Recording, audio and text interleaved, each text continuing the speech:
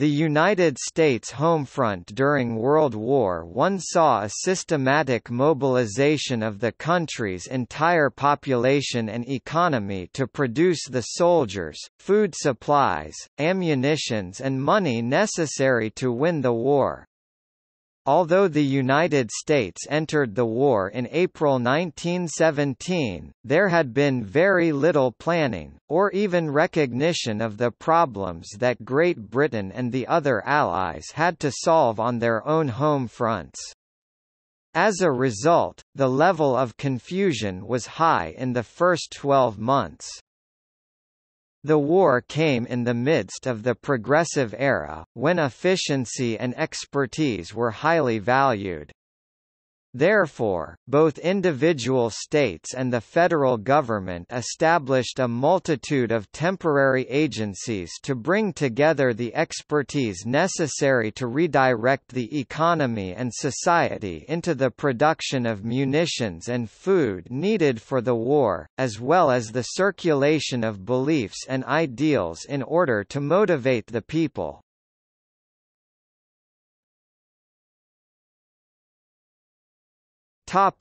American entry into the war. Firmly maintaining neutrality when World War I began in Europe in 1914, the United States helped supply the Allies, but could not ship anything to Germany because of the British blockade. Sympathies among many politically and culturally influential Americans had favored the British cause from the start of the war, as typified by industrialist Samuel Insull, born in London, who helped young Americans enlist in British or Canadian forces. On the other hand, especially in the Midwest, many Irish Americans and German Americans opposed any American involvement and were anti-British. The suffragist movement included many pacifists, and most churches opposed the war. German efforts to use its submarines, U-boats, to blockade Britain resulted in the deaths of American travelers and sailors, and attacks on passenger liners caused public outrage. Most notable was the torpedoing without warning the passenger liner Lusitania in 1915. Germany promised not to repeat, but it reversed its position in early 1917, believing that unrestricted U-boat warfare against all ships headed to Britain would win the war even at the cost of American entry. When Americans read the text of the German offer to Mexico, known as the Zimmermann Telegram, they saw an offer for Mexico to go to war with Germany against the United States, with German funding, with the promise of the return of the lost territories of Arizona, New Mexico, and Texas. On April 1, 1917, Wilson called for war, emphasizing that the U.S. had to fight to maintain its honor and to have a decisive voice in shaping the new post-war world. Congress voted on April 6, 1917 to declare war, 82-6 in the Senate, and 373-50 in the House of Representatives.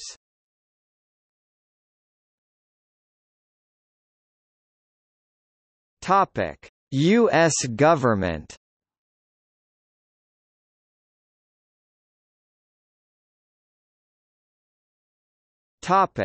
Temporary agencies. Congress authorized President Woodrow Wilson to create a bureaucracy of 500,000 to 1 million new jobs in 5,000 new federal agencies.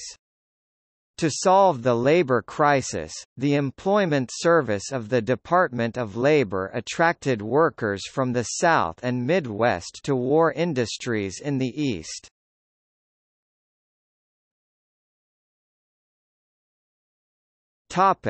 Government propaganda.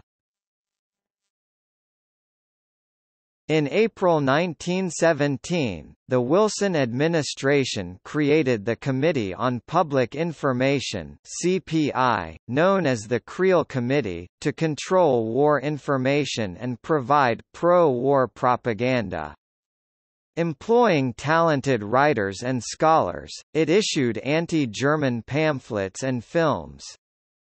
It organized thousands of "4-minute men" to deliver brief speeches at movie theaters, schools and churches to promote patriotism and participation in the war effort.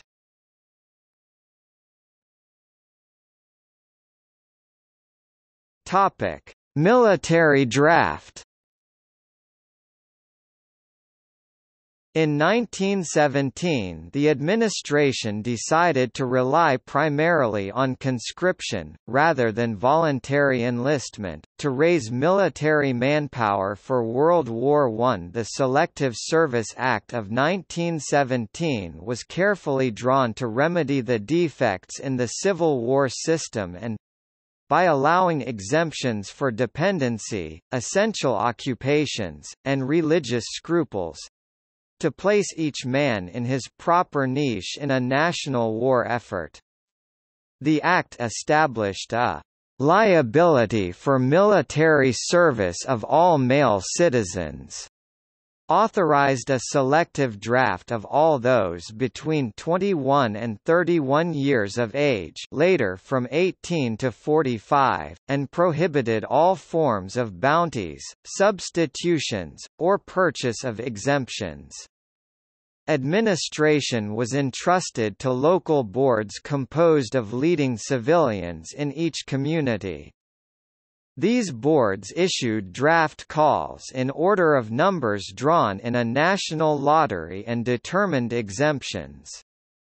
In 1917 and 1918, some 24 million men were registered and nearly 3 million inducted into the military services, with little of the resistance that characterized the Civil War. Using questionnaires filled out by doughboys as they left the army, Gutierrez reports that they were not cynical or disillusioned.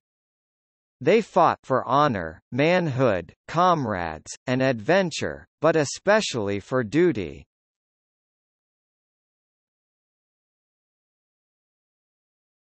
Topic: Civil liberties. The Espionage Act of 1917 and the Sedition Act of 1918 attempted to punish enemy activity and extended to the punishment expressions of doubt about America's role in the war. The Sedition Act criminalized any expression of opinion that used disloyal, profane, scurrilous or abusive language about the U.S. government, flag or armed forces. Government police action, private vigilante groups, and public war hysteria compromised the civil liberties of many Americans who disagreed with Wilson's policies. The Private American Protective League, working with the Federal Bureau of Investigation, was one of many private patriotic associations that sprang up to support the war and at the same time identify slackers, spies, draft dodgers, and anti-war organizations. In a July 1917 speech, Max Eastman complained that the government's aggressive prosecutions of dissent meant that you can't even collect your thoughts without getting arrested for unlawful assemblage.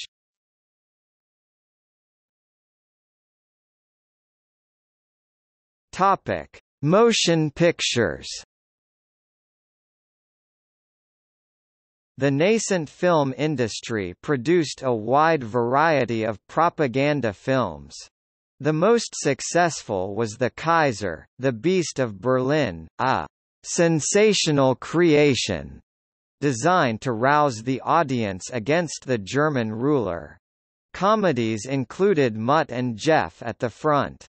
The greatest artistic success, considered by many a landmark of film history, was Charlie Chaplin's Shoulder Arms, which followed the star from his induction into the military, his accidental penetration of the German lines, and his eventual return having captured the Kaiser and Crown Prince and won himself a pretty French girl.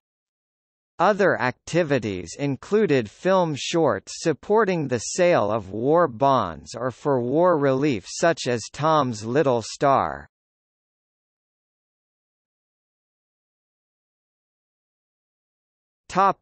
Economics.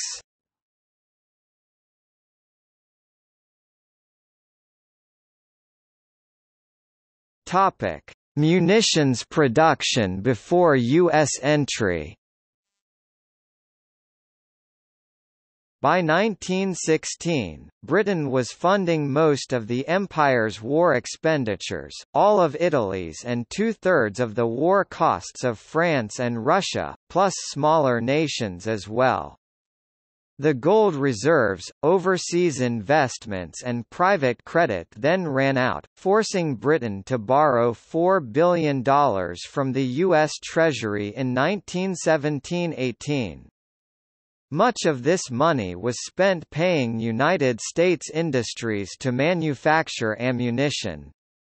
United States Cartridge Company expanded its workforce tenfold in response to September 1914 contracts with British purchasing agents, and ultimately manufactured over 2 billion rifle and machine gun cartridges. Baldwin Locomotive Works expanded their Eddystone, Pennsylvania, manufacturing facilities in 1915 to manufacture Russian artillery shells and British rifles. The United States production of smokeless powder was equal to the combined production of the European Allies during the last 19 months of the war, and by the end of the war United States factories were producing smokeless powder at a rate 45% higher than the European Allies' combined production. Production rate of explosives by the United States was similarly 40% higher than Britain and nearly twice that of France. Shipments of American raw materials and food allowed Britain to feed itself and its army while maintaining her productivity. The financing was generally successful. Heavy investment in ammunition manufacturing machinery did not bring long-term prosperity to some major American companies. The United States Cartridge Company Lowell, Massachusetts, factory which manufactured nearly two-thirds of the small arms cartridges produced in the United States during the war, closed 8 years later. After Baldwin manufactured over 6 million artillery shells, nearly 2 million rifles, and 5,551 military locomotives for Russia, France, Britain and the United States, post-war production never used more than one-third the capacity of the Eddystone factory, and Baldwin declared bankruptcy in 1935.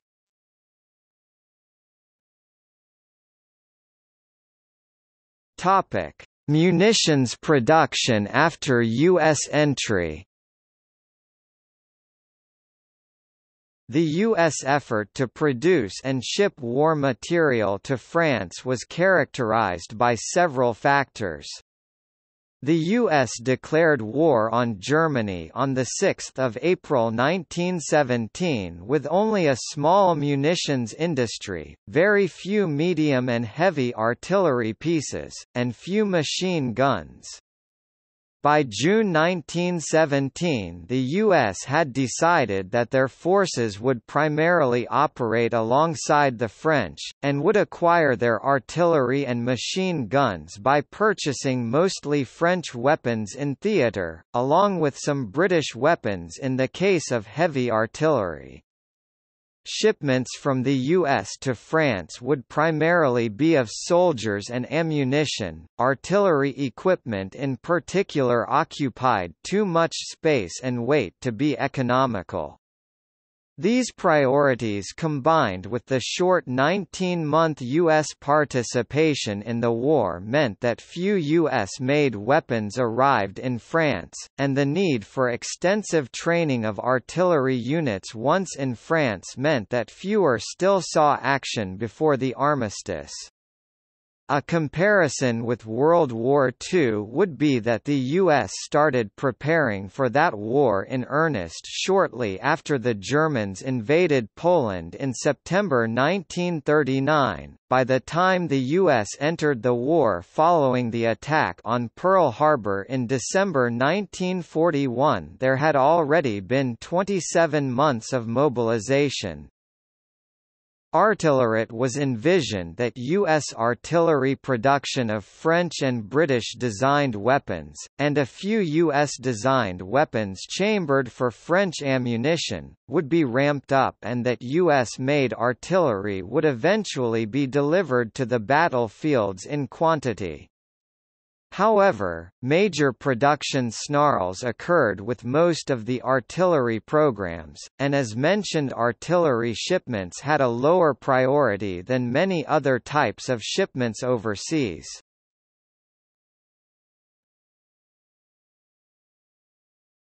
Topic: Farming and food. The food program was a major success, as output expanded, waste was reduced, and both the home front and the Allies received more food. The U.S. Food Administration under Herbert Hoover launched a massive campaign to teach Americans to economize on their food budgets and grow victory gardens in their backyards. It managed the nation's food distribution and prices. Gross farm income increased more than 230% from 1914 to 1919. Apart from wheatless Wednesdays and meatless Tuesdays due to poor harvests in 1916 and 1917, there were fuelless Mondays and gasless Sundays to preserve coal and gasoline.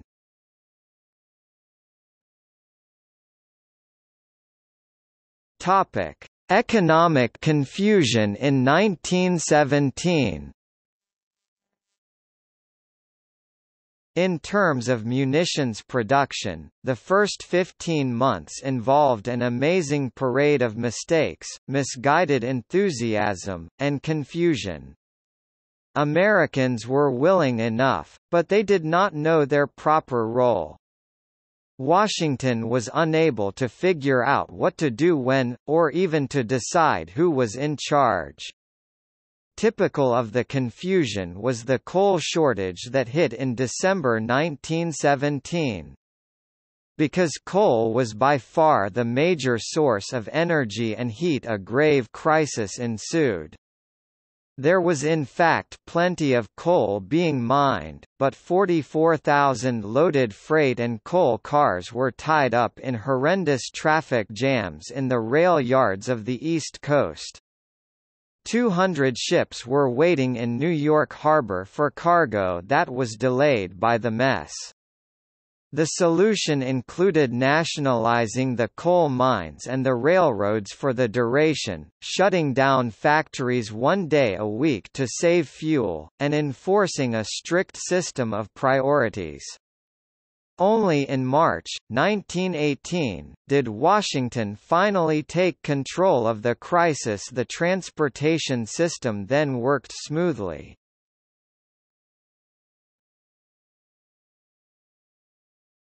Topic: Shipments to Europe. Shipbuilding became a major wartime industry, focused on merchant ships and tankers. Merchant ships were often sunk until the convoy system was adopted using British and Canadian naval escorts. Convoys were slow but effective in stopping U-boat attacks. The troops were shipped over on fast passenger liners that could easily outrun submarines. An oil crisis occurred in Britain due to the 1917 German submarine campaign. Standard Oil of NJ, for example, lost 6 tankers, including the brand new John D. Archbold, between May and September. The solution was expanded oil shipments from America in convoys. The Allies formed the Inter-Allied Petroleum Conference with USA, Britain, France, and Italy as the members. Standard and Royal Dutch Shell ran it and made it work. The introduction of convoys as an antidote to the German U-boats and the joint management system by Standard Oil and Royal Dutch Shell helped to solve the Allies' supply problems. The close working relationship that evolved was in marked contrast to the feud between the government and Standard Oil years earlier. In 1917 and 1918, there was increased domestic demand for oil partly due to the cold winter that created a shortage of coal. Inventories and imported oil from Mexico were used to close the gap. In January 1918, the U.S. Fuel Administrator ordered industrial plants east of Mississippi to close for a week to free up oil for Europe. The coal shortage caused sharp increases in the demand and prices of oil, and industry called for voluntary price control from the oil industry. While Standard Oil was agreeable, the independent oil companies were not. Demand continued to outpace supply because of the war and the growth in automobiles in America. An appeal for gasolineless Sundays in U.S. was made with exceptions for freight, doctors, police, emergency vehicles, and funeral cars.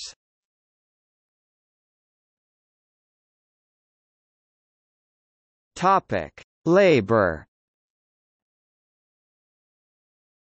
The American Federation of Labor (AFL) and affiliated trade unions were strong supporters of the war effort. Fear of disruptions to war production by labor radicals provided the AFL political leverage to gain recognition and mediation of labor disputes, often in favor of improvements for workers. They resisted strikes in favor of arbitration and wartime policy, and wages soared as near full employment was reached at the height of the war. The AFL unions strongly encouraged young men to enlist in the military, and fiercely opposed efforts to reduce recruiting and slow war production by pacifists, the Anti-War Industrial Workers of the World (IWW), and radical socialists. To keep factories running smoothly, Wilson established the National War Labor Board in 1918, which forced management to negotiate with existing unions. Wilson also appointed AFL President Samuel Gompers to the powerful Council of National Defense, where he set up the War Committee on Labor. After initially resisting taking a stance, the IWW became actively anti-war, engaging in strikes and speeches and suffering both legal and illegal suppression by federal and local governments as well as pro-war vigilantes. The IWW was branded as anarchic, socialist, unpatriotic, alien and funded by German gold, and violent attacks on members and offices would continue into the 1920s. The AFL membership soared to 2.4 million in 1917. In 1919, the AFL tried to make their gains permanent and called a series of major strikes in meat, steel and other industries. The strikes ultimately failed, forcing unions back to membership and power similar to those around 1910.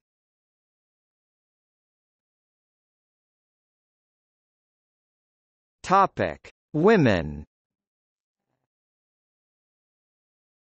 During World War I (1914 to 1918), large numbers of women were recruited into jobs that had either been vacated by men who had gone to fight in the war, or had been created as part of the war effort. The high demand for weapons and the overall wartime situation resulted in munitions factories collectively becoming the largest employer of American women by 1918. While there was initial resistance to hiring women for jobs traditionally held by men, the war made the need for labor so urgent that women were hired in large numbers, and the government even actively promoted the employment of women in war-related industries through recruitment drives.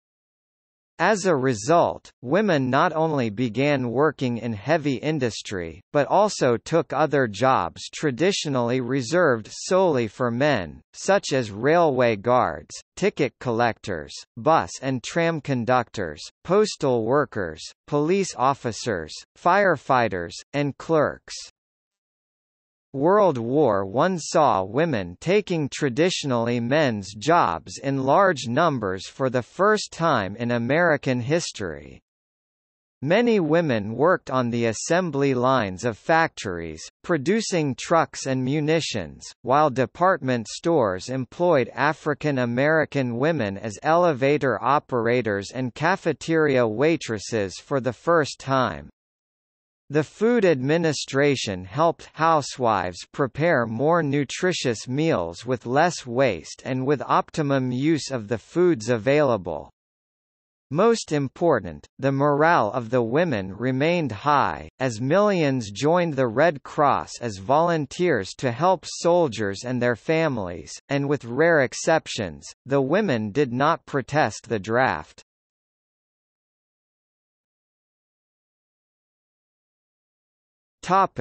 Children. World War I affected children in the United States through several social and economic changes in the school curriculum and through shifts in parental relationships.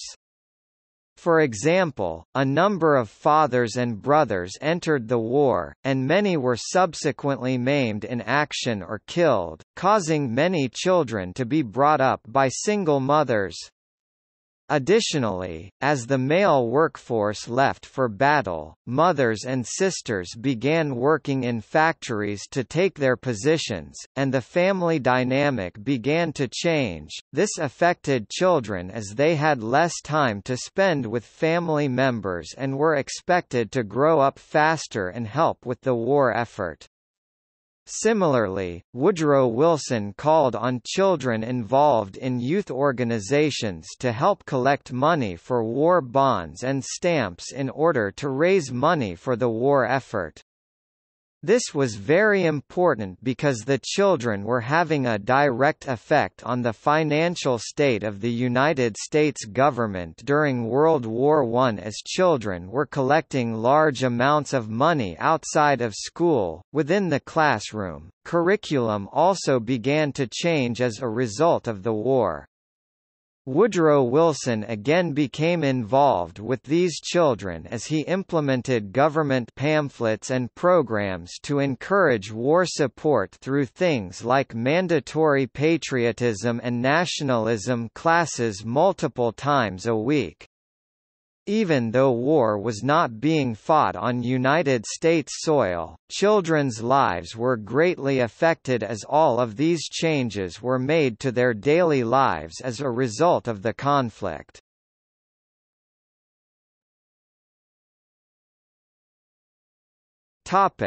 Americanization of people with different ethnicities. The outbreak of war in 1914 increased concern about the millions of foreign-born in the United States. The short-term concern was their loyalty to their native countries, and the long-term was their assimilation into American society. Numerous agencies became active in promoting Americanization, so that people of differing ethnicities would be psychologically and politically loyal to the U.S. The states set up programs through their councils of national defense. Numerous federal agencies were involved, including the Bureau of Education, the United States Department of the Interior, and the Food Administration.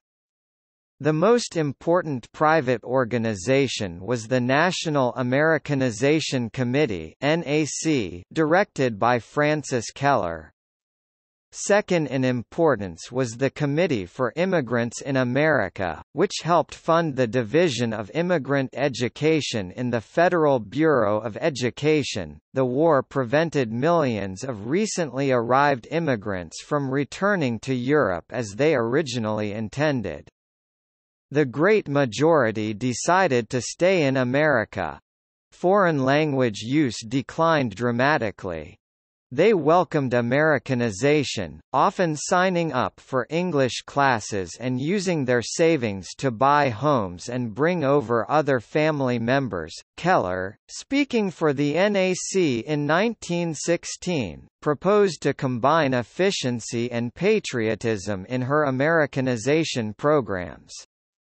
It would be more efficient, she argued, once the factory workers could all understand English and therefore better understand orders and avoid accidents.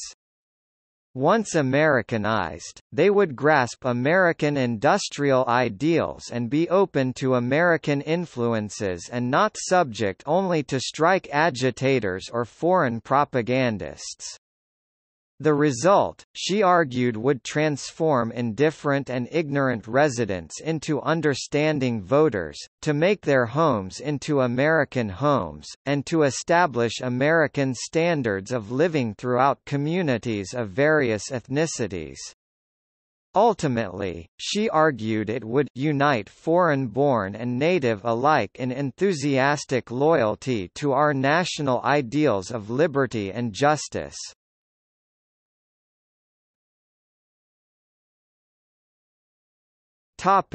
Alien internments. See also German-American internment during World War I. German citizens were required to register with the federal government and carry their registration cards at all times. 2,048 German citizens were imprisoned beginning in 1917, and all were released by spring 1920. Allegations against them included spying for Germany or endorsing the German war effort. They ranged from immigrants suspected of sympathy for their native land, civilian German sailors on merchant ships in U.S. ports when war was declared, and Germans who worked part of the year in the United States, including 29 players from the Boston Symphony Orchestra and other prominent musicians.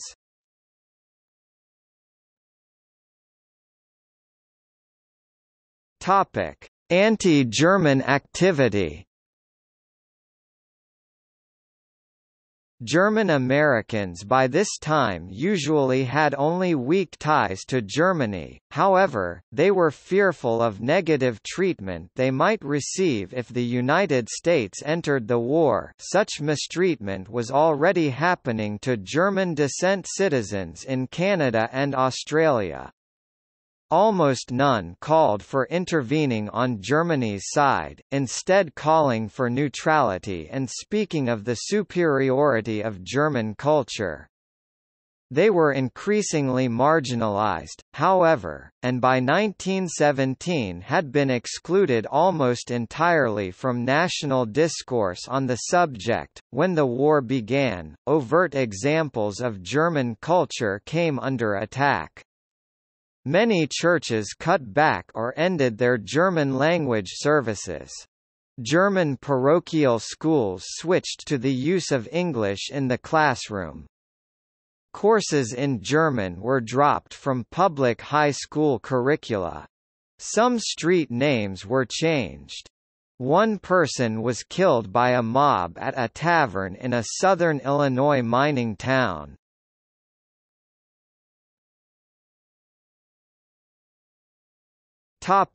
War bonds. Elaborate propaganda campaigns were launched to encourage Americans to buy Liberty bonds. In ethnic centers, ethnic groups were pitted against each other so that groups were encouraged to purchase more bonds compared to their historic rivals in order to demonstrate superior patriotism.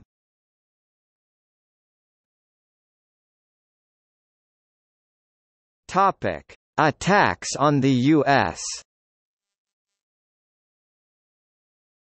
The Central Powers carried out a number of acts of sabotage and a single submarine attack against the U.S. while being neutral and belligerent with the country during the war, but never staged an invasion, although there were rumors that German advisors were present at the Battle of Ambos Nogales.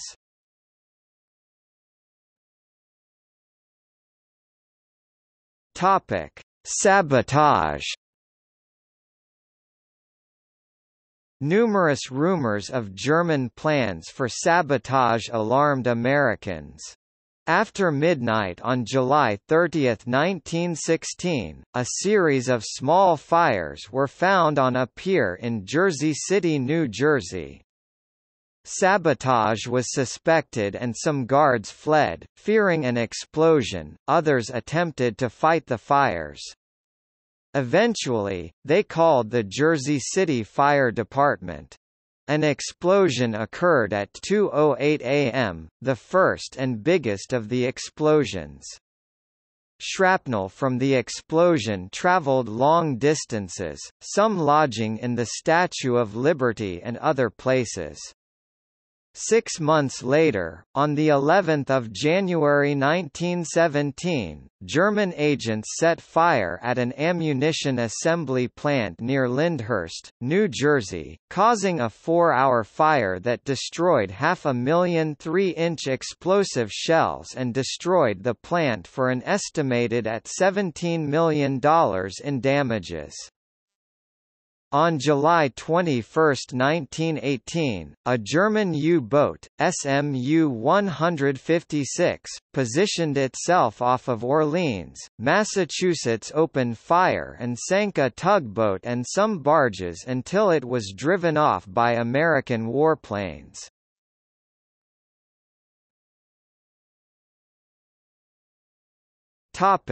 See also: American entry into World War I, Victory Garden, Woman's Land Army of America. Effect of World War I on children in the United States. United States home front during World War II. German prisoners of war in the United States. Home front during World War I, covering all major countries involved. Women's roles in the World Wars #World War I. British home front during the First World War. History of Germany during World War I. History of France during World War I. Belgium in World War I.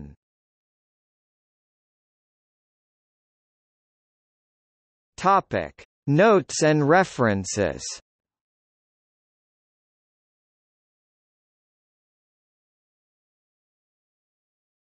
Topic: Further reading. Beamish, Richard Joseph and Francis Andrew March, 1919. America's Part in the World War, A History of the Full Greatness of Our Country's Achievements, the Record of the Mobilization and Triumph of the Military, Naval, Industrial and Civilian Resources of the United States. Philadelphia, John C. Winston Company, Comprehensive History of Military and Home Front, full text online, has photos.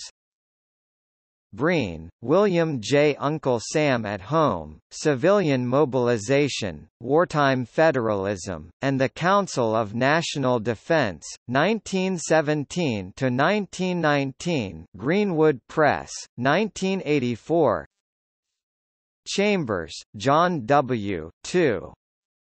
To Raise an Army, The Draft Comes to Modern America, 1987. Clements, Kendrick A. The Presidency of Woodrow Wilson, 1992.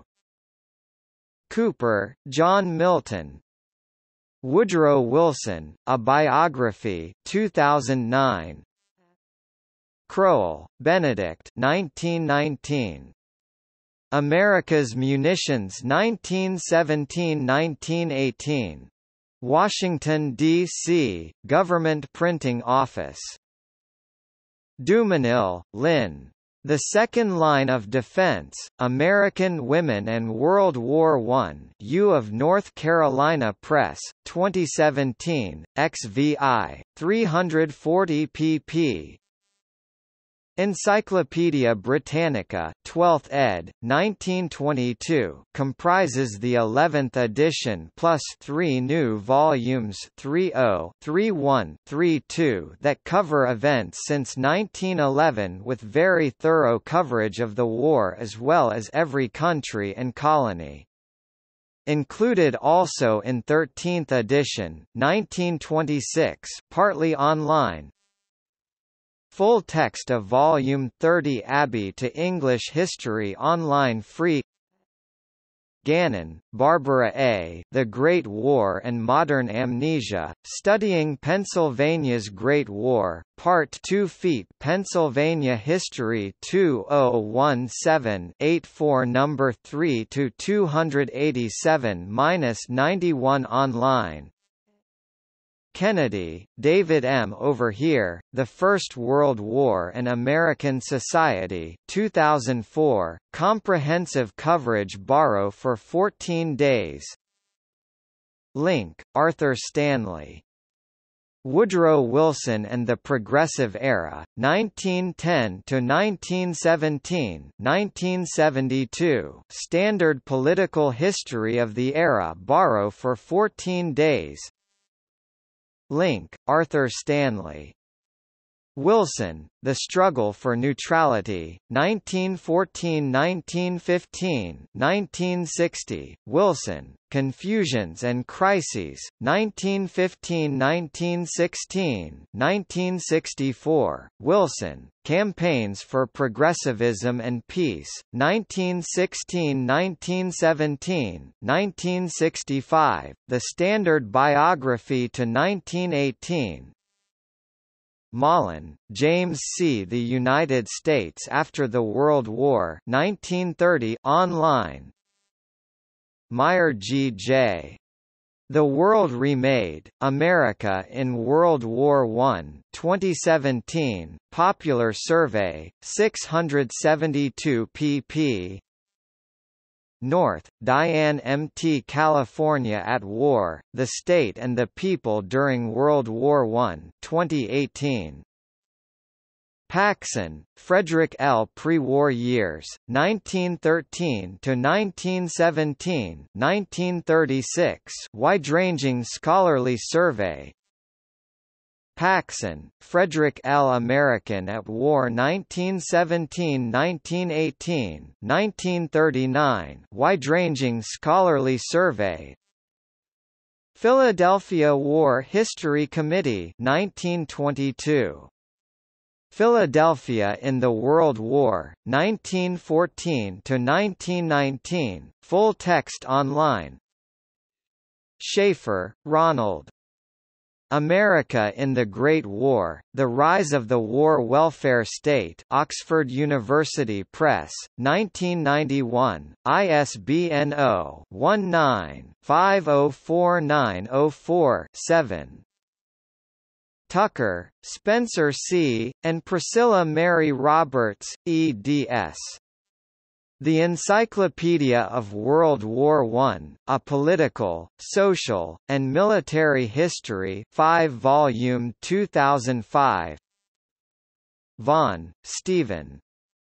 Holding Fast the Inner Lines, Democracy, Nationalism, and the Committee on Public Information 1980 in Questia.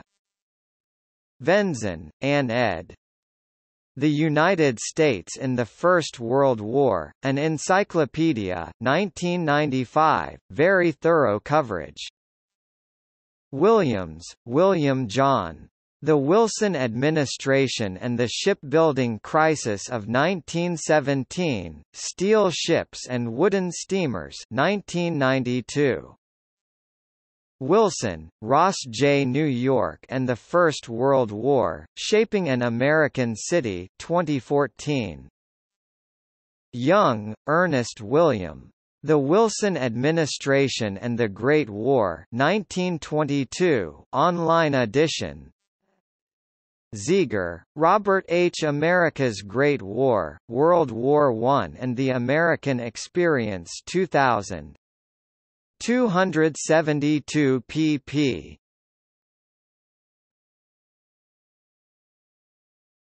Topic: Economics and labor.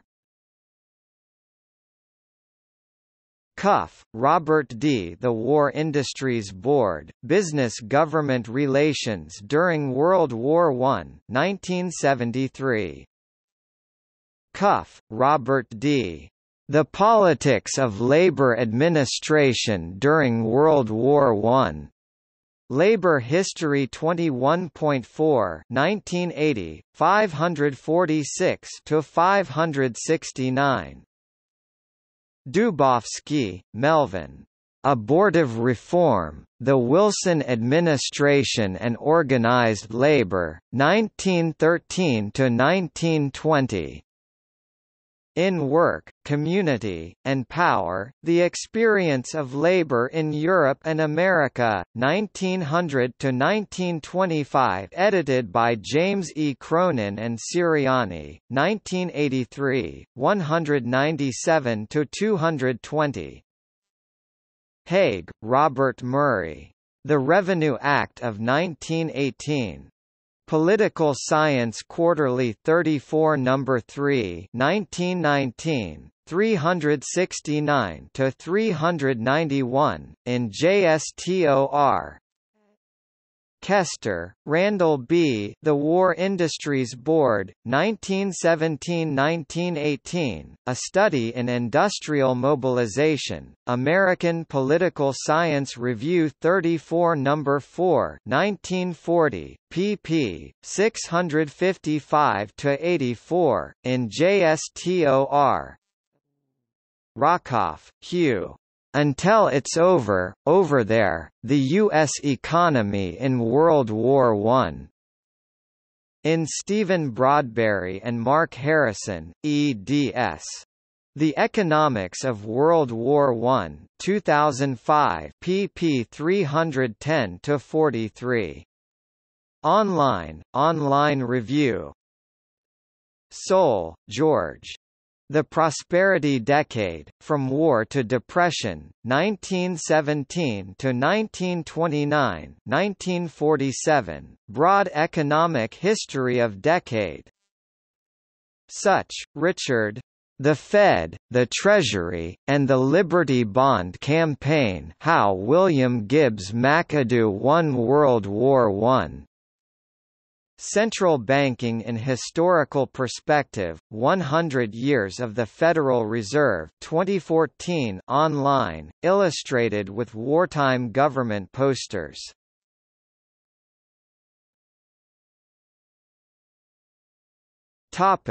Historiography. Kontrovich, James T. The United States in World War I, A Bibliographic Guide Scarecrow, 2012 649 pp. Keene, Jennifer D. Remembering the Forgotten War, American Historiography on World War I. Historian 78 No. 3 2016, 439–468. Primary sources and yearbooks. Creel, George. How We Advertised America, The First Telling of the Amazing Story of the Committee on Public Information that Carried the Gospel of Americanism to Every Corner of the Globe. New York, Harper and Brothers, 1920. George Creel Sound's Call to Unselfish National Service to Newspaper Men Editor and Publisher, August 17, 1918. United States. Committee on Public Information. National Service Handbook 1917, online free. Negro Year Book 1916. New International Year Book 1914, comprehensive coverage of national and state affairs, 913 pp. New International Year Book 1915, comprehensive coverage of national and state affairs, 791 pp. New International Year Book 1916, 1917, comprehensive coverage of national and state affairs, 938 pp. New International Year Book 1917, 1918, comprehensive coverage of national and state affairs, 904 pp. New International Year Book 1918, 1919, comprehensive coverage of national and state affairs, 904 pp. New International Year Book 1919, 1920, comprehensive coverage of national and state affairs, 744 pp. New International Year Book 1920, 1921, comprehensive coverage of national and state affairs, 844 pp. New International Year Book 1921, 1922, comprehensive coverage of national and state affairs, 848 pp.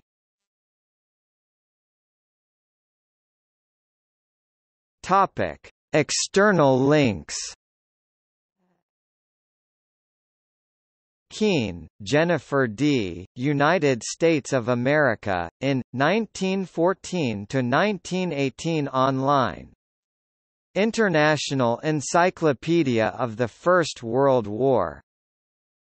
Ford, Nancy Gentile, Civilian and Military Power USA, in, 1914–1918 online.